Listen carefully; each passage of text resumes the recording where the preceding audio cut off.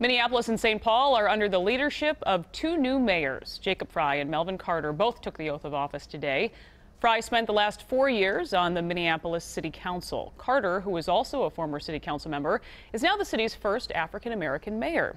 And Esme Murphy has more on the start of their tenures. We saw a lot of passion from Melvin Carter in his speech today, Esme. Absolutely, Liz. The word that comes to mind is fiery, and the more than 1,000 cheering supporters who came out to see him sworn in loved it. Now, the swearing in had more of a feel of a campaign rally and took place at St. Paul Central High School, which Mayor Carter graduated from just 20 years ago, and where he was voted back then most likely to succeed. I, Melvin Carter III. The 38-year-old was sworn in on a family Bible surrounded by his wife and their 5 children. So help me God. Congratulations, man. The speech was part tribute to his own family's rise. My love for St. Paul goes back 100 years to when my great-grandparents fled here from the hatred and violence of the Deep South. And a call to action. St. Paul is a city with momentum, but we are also a city of deep inequity. He blasted a national culture ingrained in racism, citing the little-used third stanza of the Star-Spangled Banner.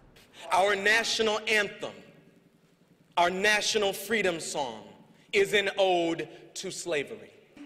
He said his immediate priorities include a review with St. Paul Police of their deadly force policy, as well as raising the city's minimum wage to $15 an hour. Another initiative is for St. Paul's youngest. I will propose a partnership between business, philanthropy, and nonprofit leaders to start every child born in St. Paul with $50 in a college savings account. The mayor repeatedly noted he was back at his old high school. Is Central in the house? Saying he could never have imagined this moment. As we decided where to put this celebration, it became really clear really early that this was the only place to do it. Now, Mayor Carter's prominence, not just as a local but statewide figure, was evident by the many dignitaries at the swearing-in, including Governor Dayton, Senator Amy Klobuchar, Congressman and gubernatorial candidate Tim Walz, Congresswoman Betty McCollum, and also St. Paul former mayor and gubernatorial candidate Chris Coleman. Yeah, look, just packed there today. Absolutely. And for Jacob Fry, his ceremony actually isn't official just yet, but he did take the reins today. He did, Liz. Apparently in Minneapolis, it is tradition to have not just one swearing-in ceremony, but 2. The big public swearing-in is next Monday, but today Jacob Fry and the entire council were sworn in what was officially called a private event. It is nonetheless official. Jacob Fry, with his wife Sarah by his side, took the oath of office and is now the mayor of Minneapolis. We've got an extraordinary city with people that are fully capable of enacting the change that they envision. And as mayor, I want to be a big part of that.